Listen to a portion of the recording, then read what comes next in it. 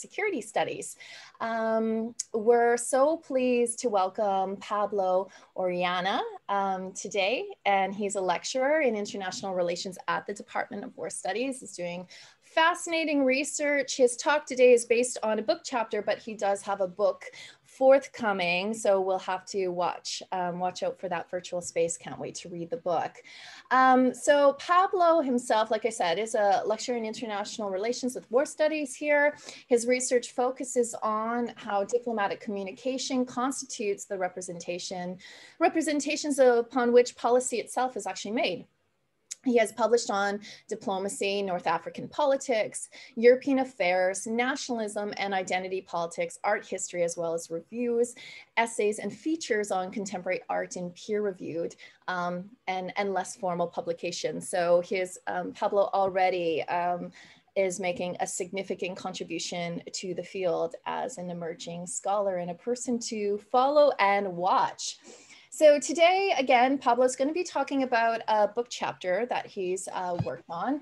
The brief abstract is, before the beginning of the so-called Arab Spring, Libya was considered a vital partner in the war on terror, one that was constructively re-engaging with the international community.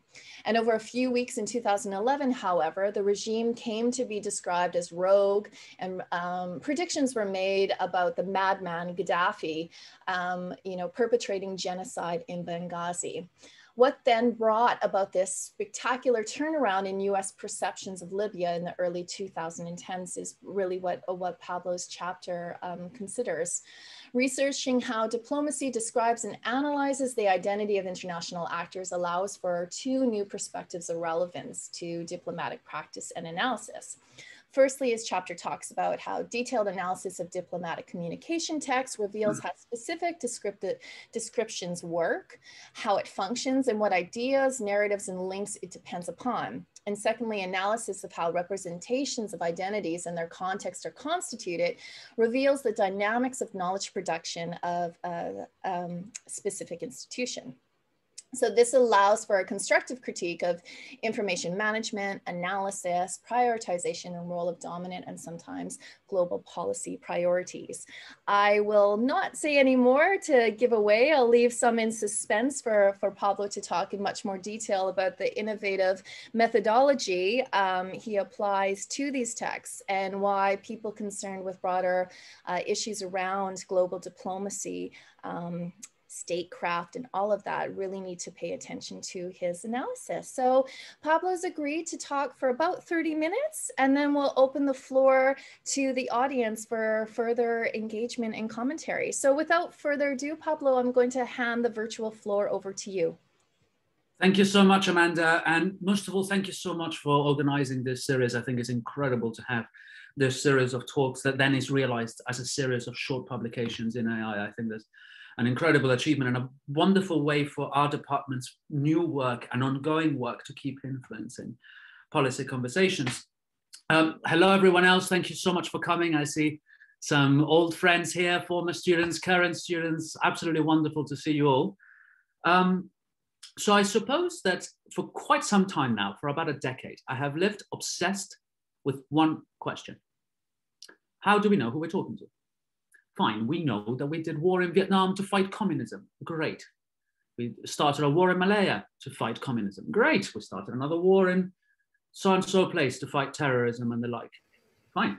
But this implies that we know who we're talking about, who we're talking to, and what they are, and their intentions. Really, these policy decisions are made on the basis of an understanding of someone, an actor, non-state actor, a state actor, a revolutionary actor, one of a variety. And so I've long been obsessed with, well, how do we know who we're talking to? Because we have these huge policy decisions. In my last book, The Road to Vietnam, we went to fight war in Vietnam to fight communism and in fact stop the Vietnamese, realizing a communist takeover of Southeast Asia, which was Stalin's plan. Well, how do we know that the communist rebels were not really anti-colonial, they were communists? So I developed a method during my doctorate and developed it since, that essentially looks to see how this knowledge is built within institutions. Yeah, especially I've looked at mistakes that in hindsight is easy to see that terrible mistakes were made, like the Vietnam War, where the Pentagon Papers themselves essentially acknowledged we misidentified who we were talking about so badly. And in fact, we got dragged into it by the French. In time, I came to see that this is something that happens quite a lot to American and British and French diplomacy, where for all their influence, there are policy spaces where their influence and their policy is essentially deeply influenced by other actors, and often very unexpected actors that do not have the classical attributes of great power and influence. The second poorest country in the entire world, Mali, essentially defined Sahel security policy for the United States for about 10 years. Same with Morocco on Western Sahara, with the culmination a couple of months ago of the American recognition of the occupation of the world's last colony. And so the focus of my work is essentially a method where I start from a big policy decision. In this case, Gaddafi. Gaddafi is evil. He's going to genocide the whole country. His opponents want to set up a democratic system of governance, and we should help them. The decision, essentially, at the Security Council, and our colleagues, Adler, Nissen, and Pouliot, wrote a brilliant paper called Power in Practice, where they interviewed hundreds of diplomats involved in the negotiations that led to the Security Council resolution that essentially allowed for the intervention in Libya. But I was interested in the American side of it because we know quite a lot about the French side of it. Sarkozy's, we now know personal obsessions with making Gaddafi shut up because he paid for his second run for the presidency. But how about the American side? There is quite little knowledge, and the problem is that the character of Clinton here has made things very complicated, of course, because she was presidential candidate a few years later. And so I applied my method. And so my method to understand how diplomacy produces knowledge about specific actors essentially consists of 3 steps. The first defines the data for analysis on a conceptual basis, and I call it the diplomatic moment. This is based on the insight that diplomacy is a especially textual practice. Everything is written in diplomacy. It's hilarious. It's the most textual practice imaginable. Dear sir, I have carried out so-and-so démarche to Amanda and handed in the letter you gave me on the 9th of March. Everything is recorded to death. I have no end of hilarious anecdotes, of which one is a favorite, and that is after Churchill met Stalin for the first time in 1941 in Moscow. They couldn't agree on how to cooperate against the Nazis. And after 3 meetings, Stalin invites Churchill for a personal dinner at his apartment in the Kremlin. And after apparently 7 bottles of Georgian wine and an enormous amount of brandy, of which they were both very, very fond of, they came to an agreement. Now, the next day, we've got the hilarious image of Churchill throwing up into a bucket on the flight back to England, very, very long and very, very shaky propeller plane flight, whilst trying to dictate to his 2 assistants, and Alec Douglas Hume is the person I kind of looked into for this, essentially trying to recall what the agreement was and put it in text, because Douglas Hume, foreign assistant to the foreign secretary, had to write this down so that it could enter the policy structure, so that we knew that this was the decision, so that it could be sent to Stalin for him to say, yes, that's what we agreed on, and then both foreign policy establishments get on with it. Yeah, because there's a big difference. Is that did we agree on 10,000 tanks or as many as we could per month? That makes a big difference, a very, very big difference. And what is the basis of our agreement? And so everything has to be written down in diplomacy, which provides with a fantastic opportunity to see exactly what they were saying at the time. We don't have to depend on their recollections or their opinions or the subsequent politics of events like the Vietnam War, full of regret, or the war on terror, and so on and so forth, where everyone essentially, if you interview them now, tells you, yeah, but we were trying to save the world, you know, Pablo, like, you know, don't place this burden on us. It's like, no, I'm interested in understanding how, at that time, in the 2000s, we came to understand this context in this way, or this actor in this way. And so I use this insight, the diplomatic moment, the fact that all diplomatic knowledge has essentially to be submitted into an institutional process, a canon. And that is bureaucratically very flawless for us researchers, because of course, all diplomatic text is an official submission into centralized systems. In Britain, it's called the DIPTEL system, diplomatic cables in the United States, and so on and so forth, which this formalized system means that at the archive, it's fantastic because you can see the entire chain of knowledge production, from the guy on the ground saying, I've just spoken to so-and-so tribal leader, and he says this and that, all the way to his political officer in the mission, and then to the ambassador, and then sent to the State Department. The State Department analyzes it, and eventually one line from that, if that, ends up with the Assistant Secretary of State, and then the Deputy Secretary of State, and then finally maybe the Secretary of State and the grand heights of the White House. And so it's a process of knowledge production where Amanda's cable from her mission in Hanoi gets summarized, written down, a few quotes taken out, or maybe ignored altogether if it's not considered relevant. And that too is part of my research. Why are some bits of information more relevant than others at any given time? And so once I have this body of text that I call the cascade of knowledge production, from your guys on the ground all the way to the president, and then back down, because of course these institutions go back to the diplomats and say, oh, I love hearing about that. I want to know more about terrorists in the desert. Or no, I don't care about that. Don't tell me more about that. And so once I have this entire body of text going both ways, both governing knowledge production and doing knowledge production, I analyze texts in extreme detail. Often in my publications, I only give you analysis of 2 or 3 texts that set as examples. But as I do the research, I analyze most texts in extreme detail. A type of analysis that Foucault called archaeology is essentially a very extreme type of discursive analysis that I structure like Roland Barthes does, which is essentially on a formalized commentary, so that it makes all the texts, the analysis of all the texts comparable to one another. Once I understand how a text works, I have 2 crucial bits of insight. One, how does it represent? It tells us, for instance, that Ho Chi Minh is a communist stooge. He's of the Stalin school. He's Asian. Yeah, this bits of representation. It gives me all the, essentially, it reveals the architecture of a description. And descriptions have architecture. Yeah, that's the most important thing. And no representation is made of its own. I've been speaking of representations rather than identity, not because I don't think identity doesn't matter, but rather because identity is an outcome of representation. Representation, if you read your, shall we say, post-structuralist canon, like Said and company, can be taken apart into a representation of space, desert people. It's a very, very powerful set of ideas. Time, they're backward. Race, of course, they're Oriental or they're North African, and so on and so forth. And norms, they're evil, they're good. What they want is right, what they want is not right, and so on and so forth. And so I take apart these representations to understand how they work and what are the conditions of possibility. What makes it possible to believe that Gaddafi really was going to slaughter everyone in Libya that did not agree with him? What makes this believable? What is the structure of this representation? I would ask myself. Understanding this allows me 2 things. On the one hand, it allows me to confidently understand how Gaddafi was described, but secondly, understanding the architecture of a representation means that I can follow it across thousands, endless numbers of text. Here, really, the only challenge is manpower to go through all the diplomatic documentation. It's quite laborious and slow research to do, but fascinating, because you see these representations evolve. Maybe Amanda gets involved and a few words get taken out and others get put in.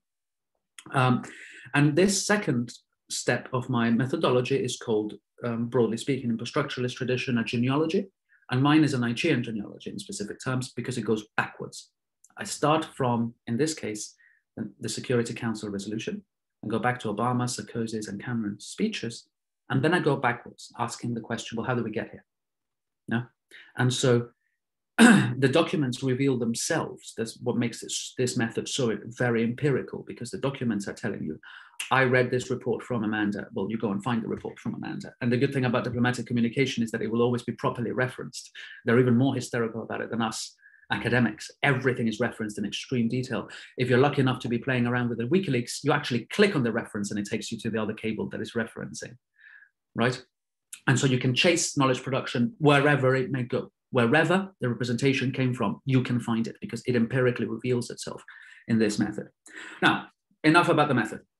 What does this tell us about Libya? Because the interesting thing here is that we may well, as policymakers, have made a very terrible mistake in Libya.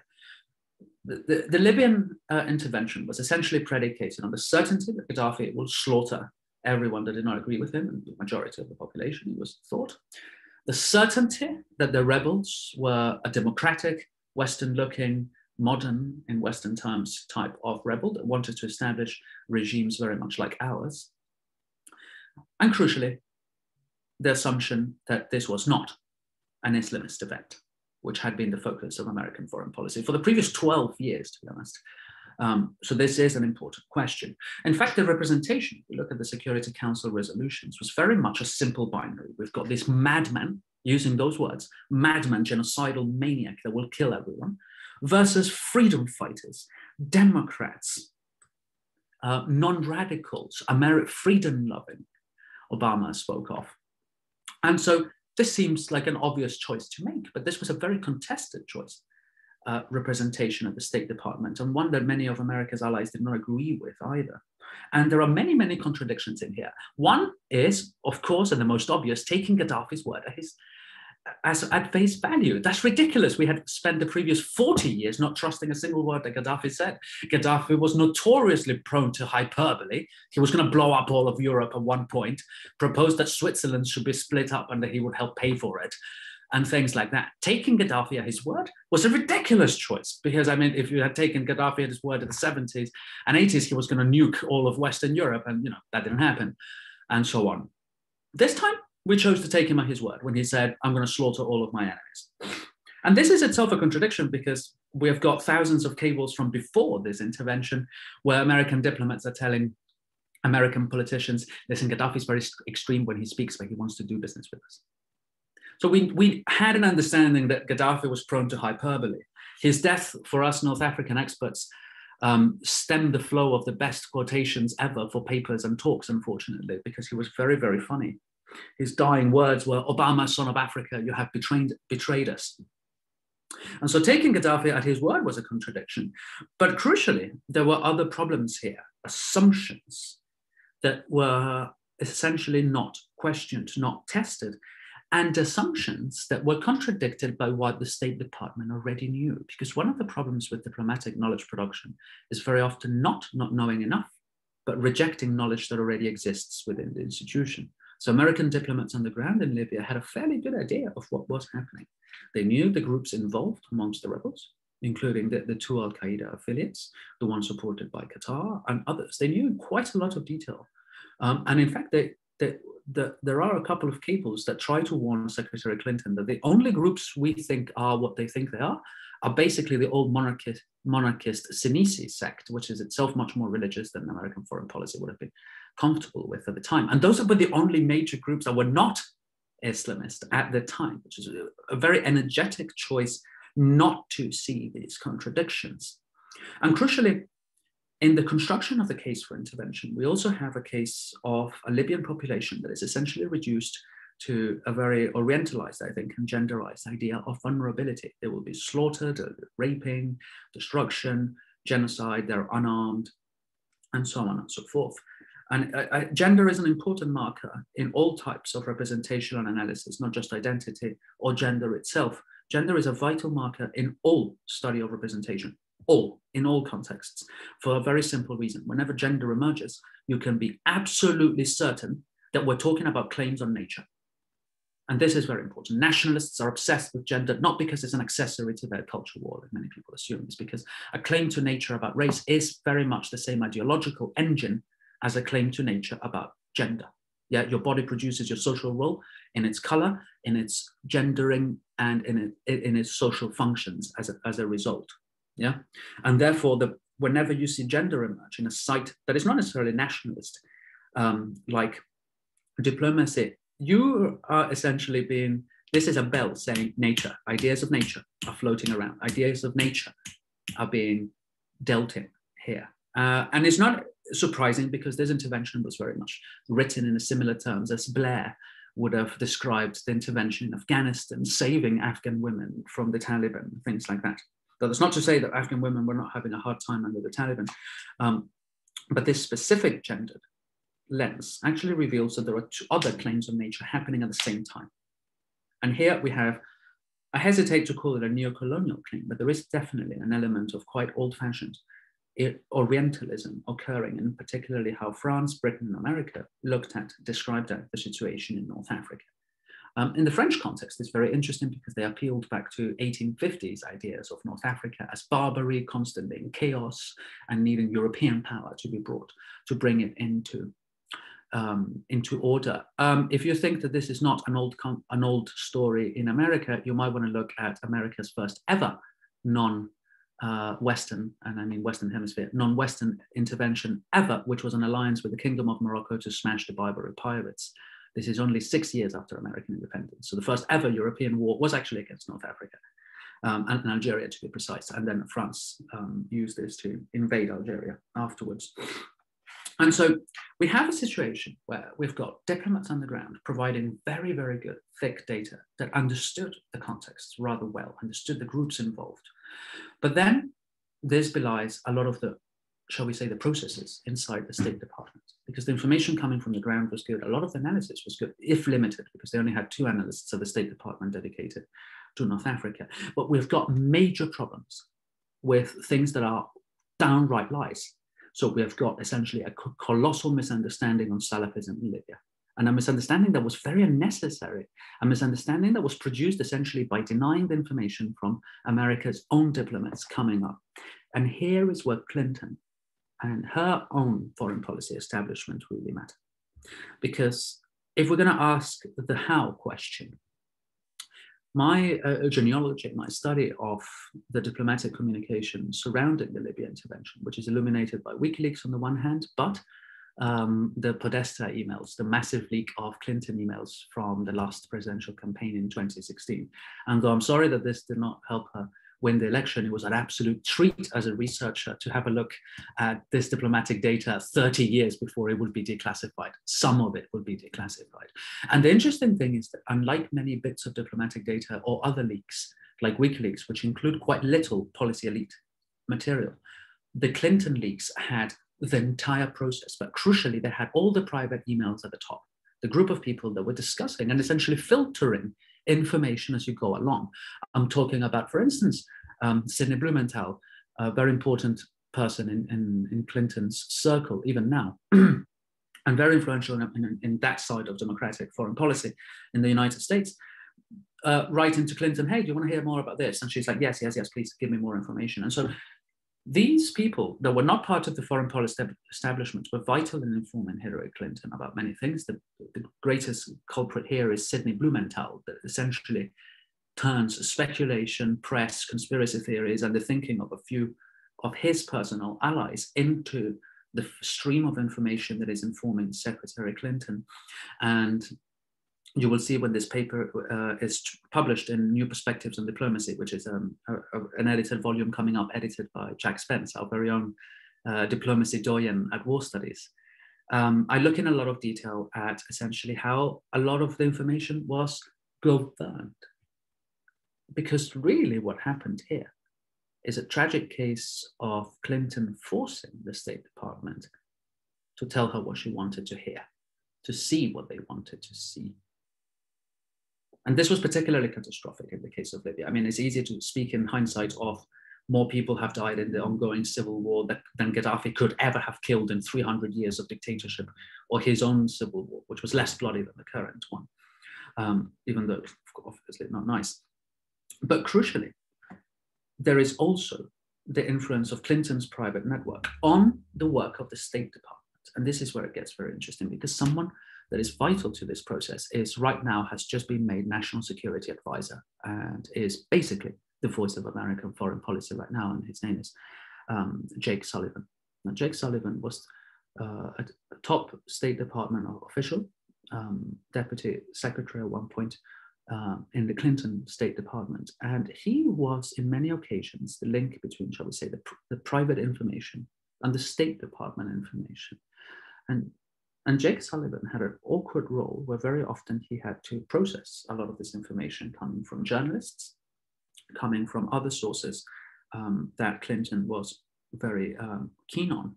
For example, the scholar Anne-Marie Slaughter was extremely influential on this policymaking. I used to think much higher of Anne-Marie Slaughter until I saw her emails to Clinton, essentially asking Clinton to lie and say the public needs to see this war as Gaddafi versus freedom fighters. Do not say that they're armed and do not allow any other language. In many ways, this is the opposite of what I do. If I study language to understand their politics, this is using language to frame the politics in a very, very specific way, in a very, very specific American vision of a country becoming democratic. Their own stories seen elsewhere. And in fact, if you read Obama's speech explaining why America would be involved in Libya, it's very much of we empathize with freedom fighters everywhere else because our own experience was a revolution for freedom. And so there was a choice to see this as the American Revolution in many ways, even though that was not necessarily the case. Now, at the confluence of this policymaking and knowledge production, there was also the rejection of all the contradictions, and there were many. The State Department was very keen to let the Secretary of State know that most of the rebels we knew about, and we knew about in very, very unhappy war on terror Al-Qaeda groups. We knew the groups that were being supported by Qatar, which is a major sponsor of international Islamic terrorism. We knew the role of the Sinisi. We knew even two aspects that were very heavily ignored by Clinton by choice, essentially, because we have the email saying, I don't want to hear about this anymore, this is not important. And that is the two big roles that Gaddafi played in the North Africa system over the last 30 years, and about which Clinton was very specifically warned about. The one is nomads. Nomadism is much larger in North Africa than anyone imagines. A huge proportion of the population is nomadic. And a lot of the conflicts that we see emerging in North Africa, the Mali, Western Sahara, and so on, are because of the problem of nomadism being incompatible with the states created by the colony and the post-colony, and really France splitting the Sahara, most of all. And Gaddafi was vital to containing the most aggressive Tuareg groups. It is no coincidence that only 6 months after the death of Gaddafi, we have the biggest single Tuareg rebellion in 30 years, which, by the way, is the 16th Tuareg rebellion since 1962. That's how keen they are to leave Mali and the countries constructed by the colony. And crucially, Gaddafi was able to contain them, and Gaddafi had engaged a lot with Western countries in containing these groups, containing migration, containing illegal migration into Italy, especially, to the point that Gaddafi had become a border guard for Italy in many regards by the late 2000s, and was an enthusiastic collaborator of some of the, shall we say, less humane European programs to keep people out and retain Fortress Europe. The second thing that was ignored was that Gaddafi was actually a key factor in containing Islamic terrorism. We forget that Gaddafi was, in many ways, like Saddam Hussein, the equivalent of a communist in the Islamic world. And even though he used religion a lot and wrote about it in his Theory of the State, the Green Book, he had a very specific view of Islam that did not allow for groups like Al-Qaeda. And even though only 6 months before this intervention, the CIA and many other major American institutions were enthusiastically collaborating with Gaddafi, and Gaddafi had been a great help in containing Al-Qaeda and Saudi and Qatari-sponsored Islamic activity in North Africa. This is another factor that was ignored. And thirdly, and this I find the most tragic, were the overtures that Gaddafi was making privately for peace. Gaddafi had spoken to Frattini, the then Italian Foreign Secretary, and was asking essentially for talks. I'm not sure this means that he was honest about the talks or that he was going to give up power or give the protesters or foreign countries what they wanted, but there was more of a willingness to engage than madman doing genocide would suggest. Now, by all means, I'm not defending Gaddafi. There's no need to defend Gaddafi because hindsight really shows us that we may have screwed up worse than Gaddafi. That's why this is a policy question really worth looking at, because if we made a context worse than Gaddafi could, then we are looking at a very catastrophic mistake, especially in a case like now where it was entirely unenforced, because we had enough diplomatic understanding not to have made this mistake. What I'm essentially saying is that we need methods like these and approaches like this to understand how policymakers and knowledge production chose not to see certain things and chose to see others. What does this reveal about diplomacy and Libya, full stop? And I'll leave it for questions. I won't be long. I'll leave it for questions so that then you can ask me more precise questions about the research, perhaps, in the Libyan context. The first lesson is the question we should be asking all the time. Who are we talking to? This is a very old question of diplomacy. Since the beginning of diplomacy, the two first modern diplomatic practitioners, Machiavelli and Caillère, French and Florentine ministries of foreign affairs, respectively, in the 1500s, were already obsessed with their diplomats writing good reports back because they had to base their policy choices on this. this understanding of who we're talking to is deeply fragile because it's so subjective. Like identity, it depends on so many discursive items, so many existing knowledges, existing prejudices, existing ideas like gender, race, and so on, that it is extremely fragile, changing, and subjective. It is nuanced. There are no simple answers to diplomatic knowledge. If there is a simple answer, you should be extremely suspicious. If you get a representation of a war like Gaddafi the madman versus the freedom fighters, one should be deeply suspicious because it lacks the very depth the diplomatic establishments themselves are able to produce. This is the second problem that emerges. A lot of good work is being done by diplomacy. We keep choosing not to read it. We keep choosing not to read the warnings of these American diplomats in Libya that were telling us, I'm not sure these rebels are that nice. They just shot at us. Maybe we should rethink this. Thirdly, the power of politics in entering diplomacy belies our assumptions about a neutral civil service and diplomacy as a permanent, unpolitical, and unchanging institution of the state. What I'm trying to say is that politicians have a lot more power to demand that diplomats show them what they want to see than I had imagined before. Very often, diplomatic knowledge production, as this is also the case in the Iraq War and the Vietnam War, is turned into, tell me what I want to see. And this is a problem. This is a problem because it tells us that maybe we're not reacting, we're producing events much more than we expect. So maybe the rebellion in Libya, I'm trying to say, was not just seen by diplomacy, it may well have been co-produced by diplomatic knowledge and diplomatic practice. For diplomacy overall, I have 5 lessons I'm very, very keen to share, especially in the context of AI and speaking about diplomacy more broadly. And really, I'm being a bit of a Nietzschean arse here because my 5 lessons are really 5 critiques that I think needs to be put in our pocket to do things better, to do diplomacy better. The first is, as I've been told by countless diplomats, can we please read the work of the diplomats that we're already paying for? Since we're paying these thousands of diplomats all over the world to write reports, let's read what they will do. That might be a good beginning. It's a resource that is already there.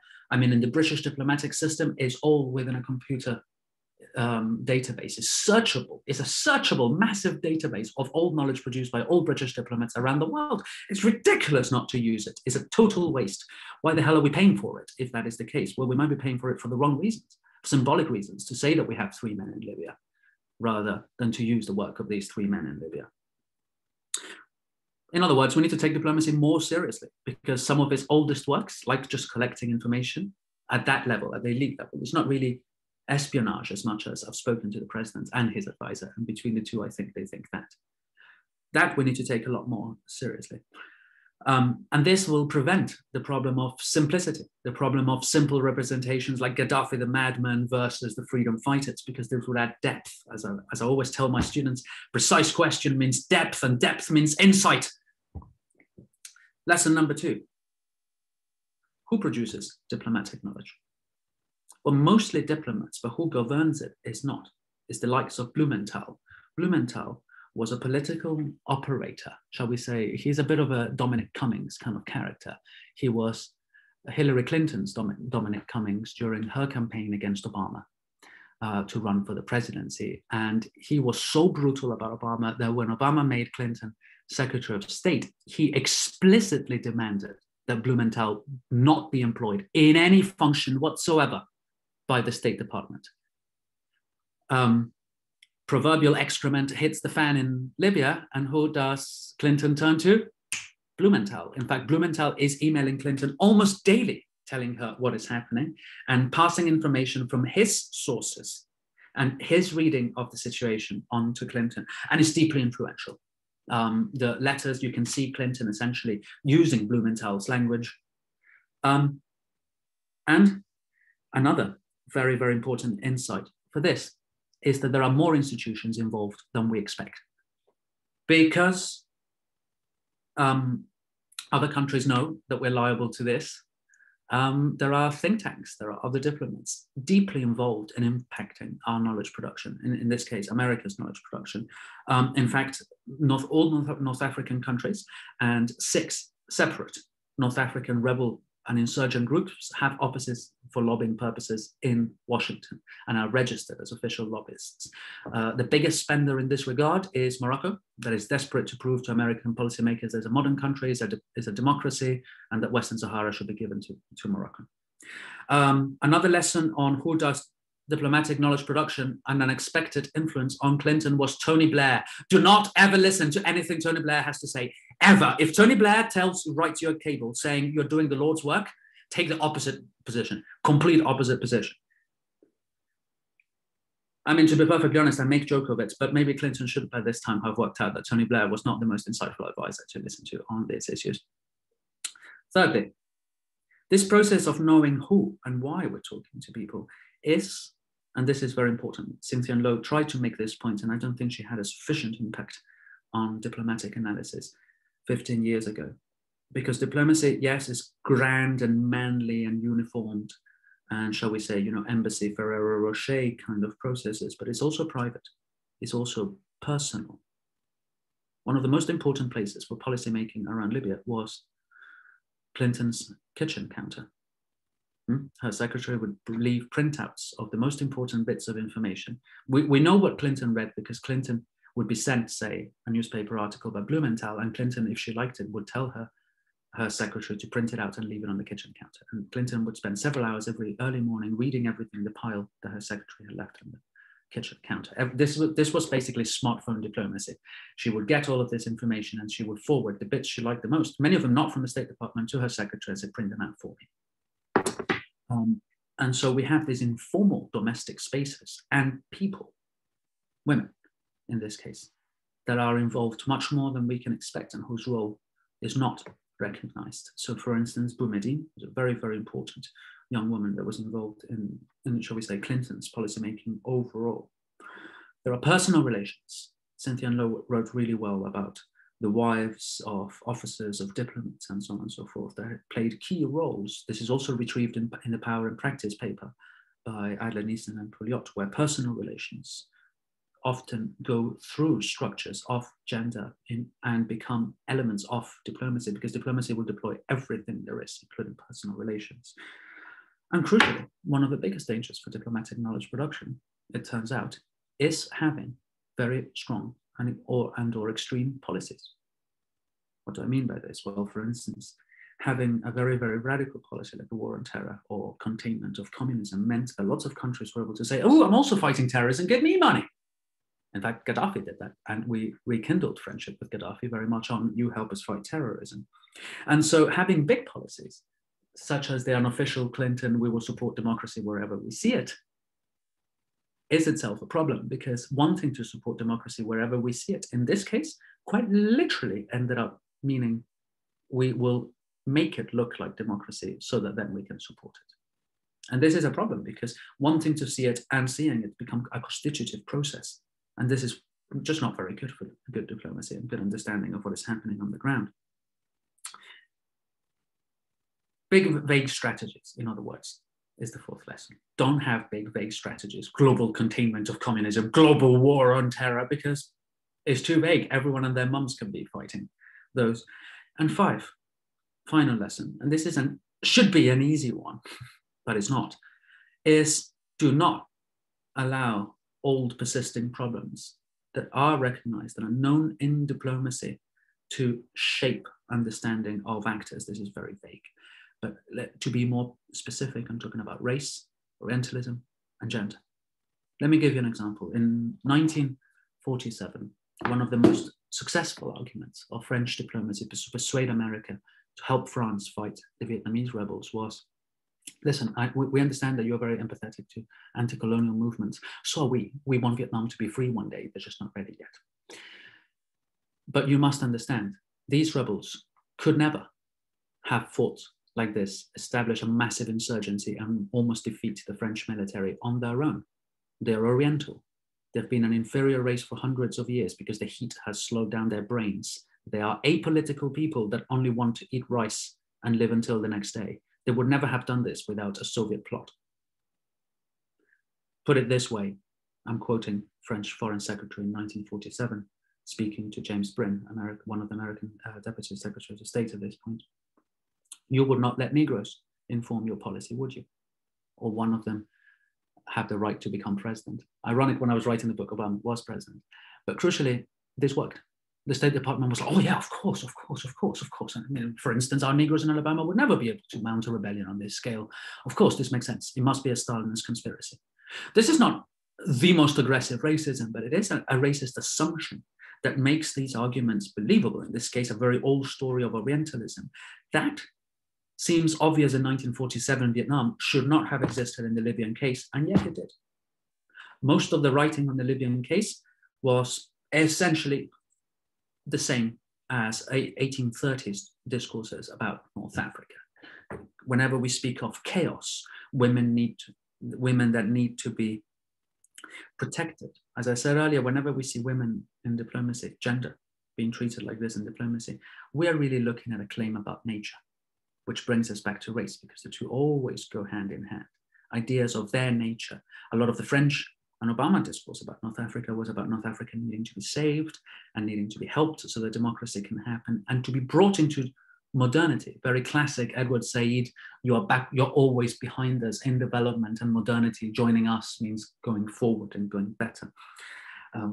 This is not a commentary on the goals of the rebels in the Arab Spring, rather a commentary on how we saw it and how our diplomatic establishments made terrible mistakes because of these old and unnecessary ideas about nature, gender, and crucially, old stories of our relationship with these parts of the world. Now, a final comment I want to make is that whenever we hear comments that are gendered or are stereotypized, as Nanda Bo says, they do this, they do that, we are also looking at an older vice of diplomacy that I'm not sure can be resolved. Diplomacy in its current form was mostly shaped in the 19th century. The 19th century, when ideas of ethnogeopolitics were dominant in Europe, when Bismarck's Realpolitik and the cold appreciation that international relations is a struggle between races and nations for survival meant that the state is a nation and the nation is essentially behaves like a race. I wonder, is the permanence of these problems in diplomatic knowledge production perhaps a sign that these ideas are still at the basis of how diplomacy connects to nation and as the state's representative? I think there is some of that, and it also is something that changes periodically as ideas of identity change and nationalism, shall we say the balance of nationalism in our political economy moves around. But I'm going to stop there and open for questions, because I think otherwise I'm in danger of rambling too far. Great. Thank you so much, Pablo. I've got tons of questions. I feel like we need a bottle of wine to have a good detailed conversation about particularly, the legacies and endurance of racial and gendered logics that we think are debunked but continue to resurface and bubble over. I mean, I'm also reminded of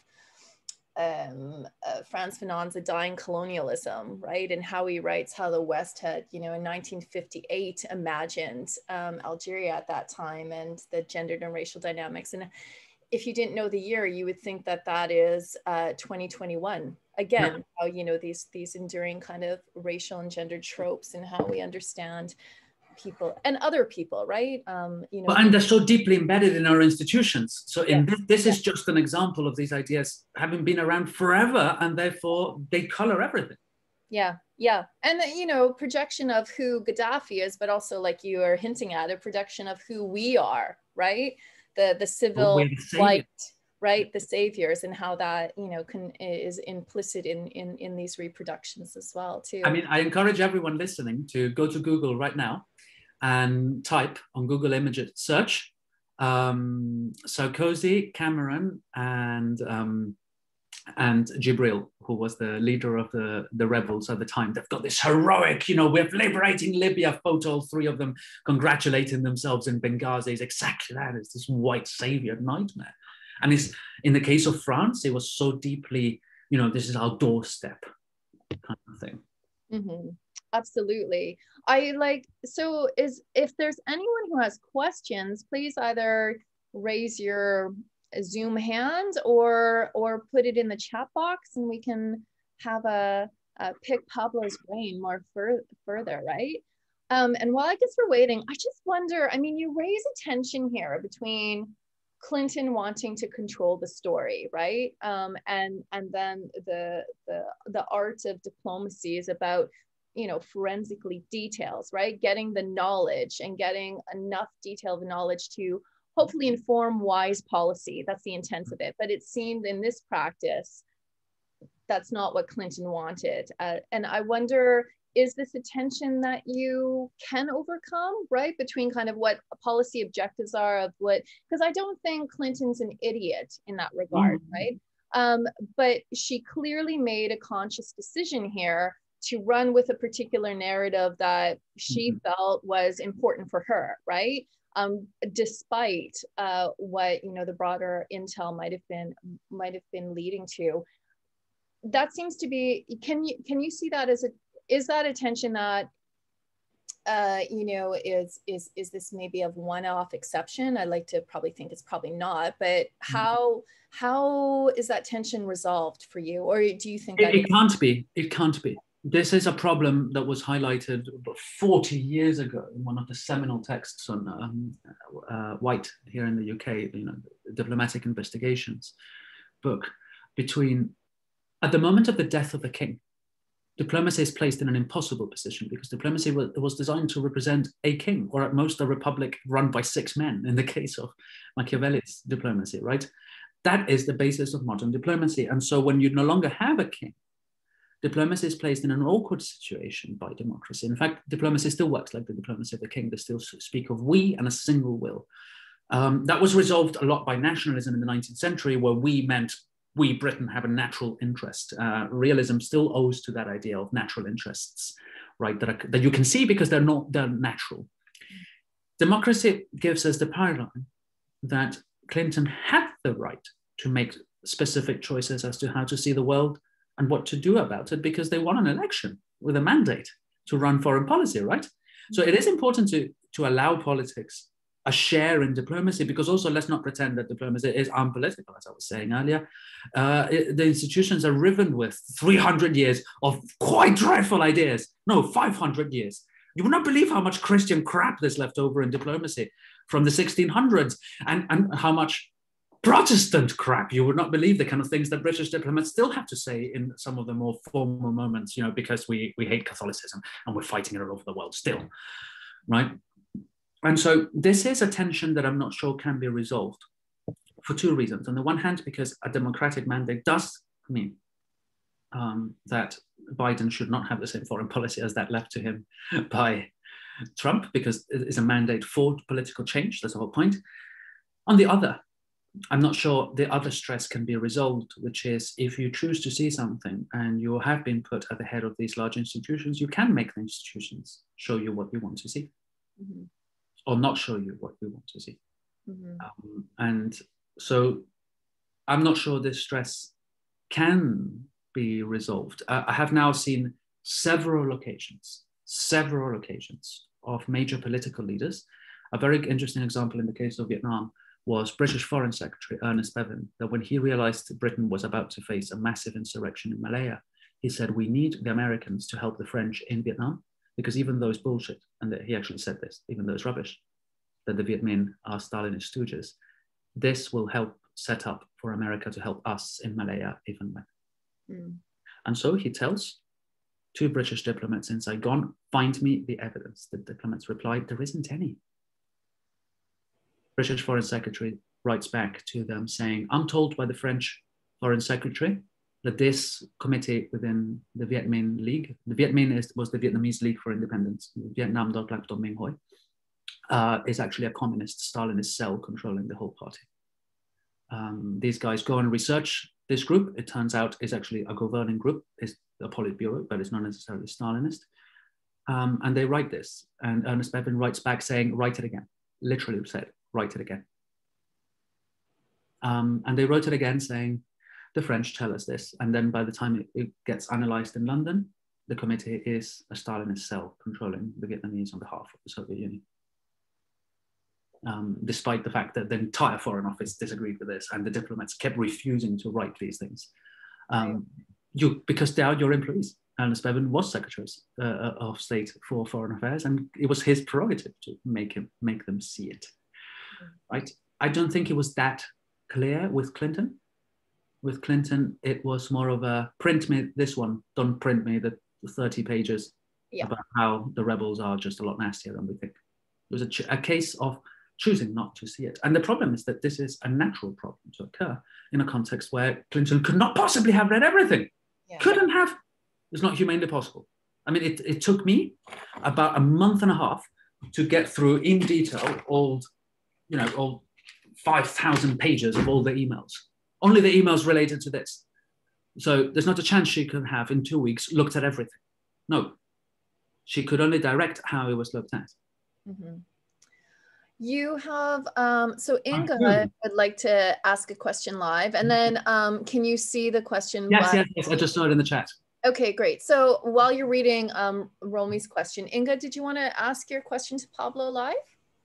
Yes, sure, I can do that. Shall I go now or just? No, please, Inga, now. So yeah, thanks so much for your talk, Pablo. So I've been working quite a lot on post-2011 Libya, right? So this was interesting for me to see, and the research angle you took definitely also really enlightening. I'm going to put a few points out there that at least arguments I make, and then I think my question makes a bit more sense. Mm-hmm. So for my research, I would actually question that the revolts, at least in 2011, were Islamist or Salafi-led, to be honest. Like, I would say they mobilized much more along regional lines, local constituencies even. Like, it was very granular, actually. And the Islamists actually took quite a bit to catch up on what was developing, which of course then plays a role, especially when it comes to international support and mobilizing armed support, etc. However, I would also say that most of the Islamists and Salafis in the country, in Libya, at the point of 2011, would be what I would call something like reformed Islamists, or something like Belhaj, Abdel Wahab Gaid. They've all been through reconciliation programs, etc., etc. And to support my argument, after the fall of Gaddafi, we also saw Libya at least on a trajectory to a democracy, where most of these guys all participated. And then the third point, Gaddafi and Salafism and Islamism, I would actually say he encouraged radical Salafis like the quietist Salafi Madkhalis, etc., that during the revolution, he put out statements with his son supporting these, etc. So now my question is, giving this my points a bit, and then giving that you focused on all of the American diplomatic cables, etc., and we all know how obsessed the US was with the war on terror ever since, well, yes, 2001. Couldn't it be that the questions that were asked and the pushback that you see in terms of like, are these Islamists or Salafists, oh, we don't want to hear that, actually gets perpetuated by the US's obsession with the question of if these guys are Islams and Salafis? Like, they wouldn't ask, oh, tell me more, are these Suleiman tribes from the south or actually more Tuareg rebels? Or yeah, these were Fallah-led Benghazi initiatives, or Gaddafi tribes are also involved. Does that make sense? So it makes a lot of sense. So I'll answer your question first and then comment back on Islamism. I'm not trying to say they were all Al-Qaeda. I'm trying to say that American diplomats knew quite well who we're talking about. And they knew quite well also that this was the post-Al-Qaeda era in Islamism, and especially in North Africa, groups that have now, parts of them joined Al-Murabitum and so on and so forth. So it was, in hindsight, it was actually a pretty good judgment to understand them as problematic, not least because the US had been collaborating for years and repressing them with Gaddafi. As to terror or not terror, this is also a catastrophe of good intentions, in the sense of there was a great deal of a good intention of we must stop seeing terrorists everywhere. It may well be that this turned around a little bit too far in two ways. One, because we knew more about these groups than was let on. What I meant about the revolt and the representation of the revolt, if you look at the representation of the revolt, they only look at the protesters in cities. That's it. There was no mention anywhere of any rebels being armed. Yeah, that was entirely abstracted entirely abstracted. And in fact, it only became very, very clear just how armed these groups were in subsequent months, and then the Benghazi consulate nightmare and so on and so forth. I agree that Gaddafi did support some Salafists, some that were close to him, just like he supports some Tuareg groups and not others. And, you know, supported Polisario for a couple of years and then, you know, dumped them. I think, I'm not sure that the relationship was that clear as Gaddafi versus Salafists or the other way around.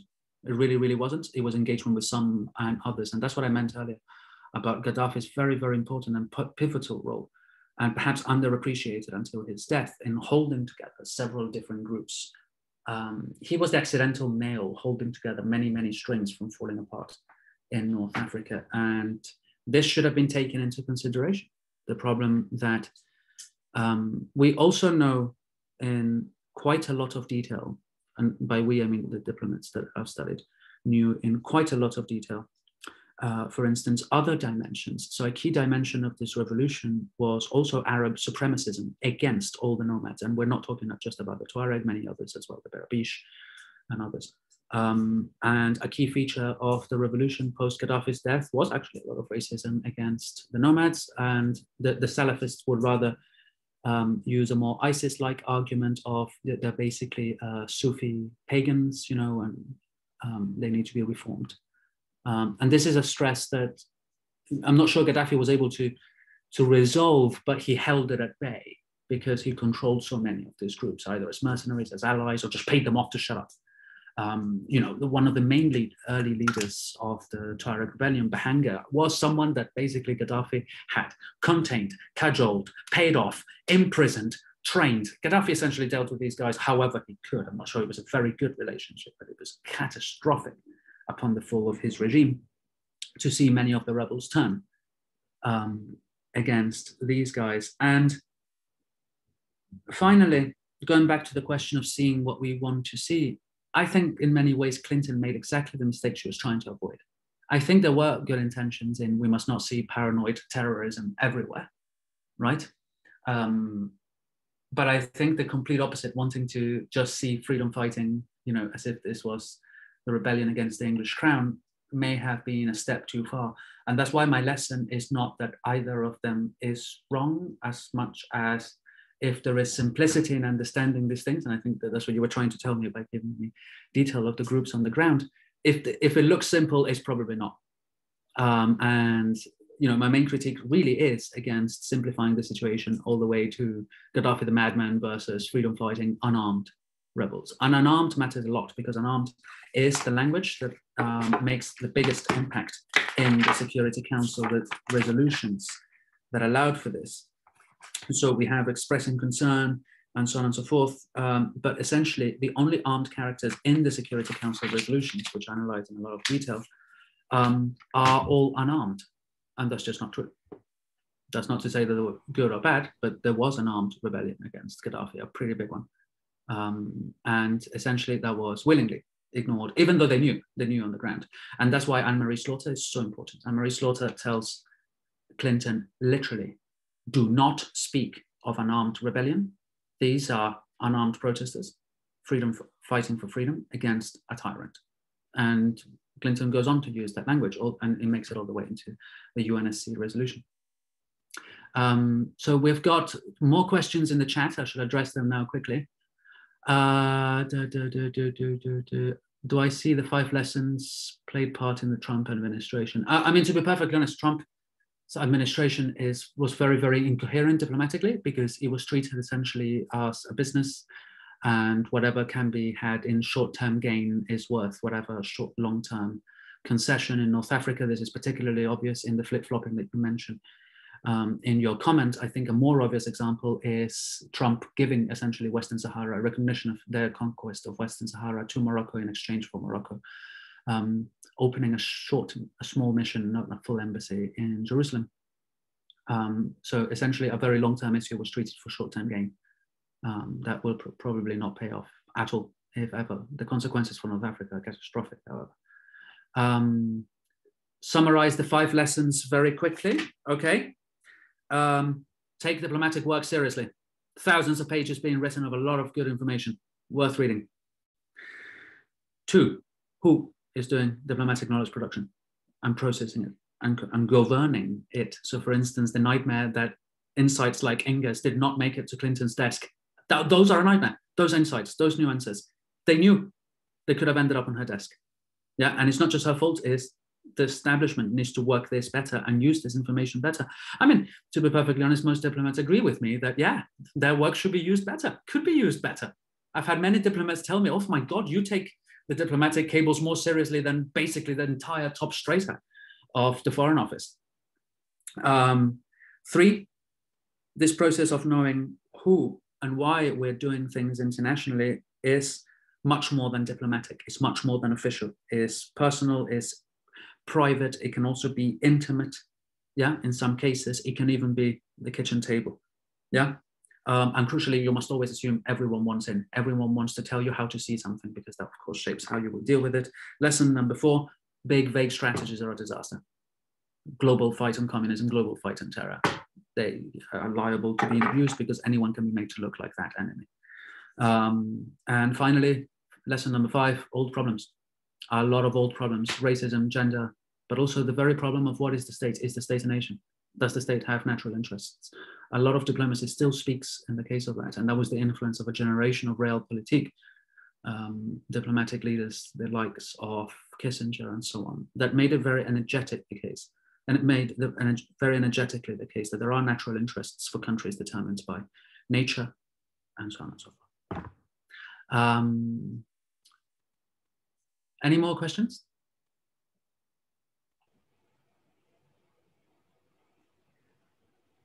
I mean, I got a question, but I think we're running out of time. That was more of the, you hinted to it in your book chapter, but the influence of the private in the security industry and private industry itself, and how that impacts how diplomacy and knowledge production is being done too. So there is something small worth saying about this. And this matters a lot because right now, the guy that was responsible for a lot of this private information going into the State Department, what is now National Security Advisor, Jake Sullivan. Jake Sullivan very often would legitimize a lot of the information coming in from more private and informal sources like Blumenthal, essentially by getting Blumenthal to buy reporting from think tanks, from private security firms and things like that, and then including them into the process of diplomatic knowledge production. That's what I was saying, that we need to grow up in our view of diplomacy. This is not Ferrero Rocher and old typewriters. It is that, but it is also wives, gossip, a cleaner saying, hey, I've got a tribal contact, let's go speak to him. Boom, suddenly we realize why the Tuareg in southern Libya are so pissed off. Literally because of a random contact with the cleaner that makes it all the way to the political advisor. But no one in Washington cares, essentially. There is a lot of the personal. So I think Clinton, for instance, was more influenced than we would like to think by a very, very simplistic understanding of humanitarianism in this relationship with democracy. Very, very simplistic. And it seems to me that a lot of the thinking that went around, the time, the Campbell era of understanding the Bosnian War and so on, and Clinton's view of this war, I think there's a lot of rethinking as to the long-term effects of this on all politicians. Politicians carry their stories into their roles, and that's inevitable, right? Can I say another important influence was, how to say this, Clinton's own idea of how to do feminism as Secretary of State. This also mattered. This mattered, for instance, in her relationship with Anne-Marie Slaughter.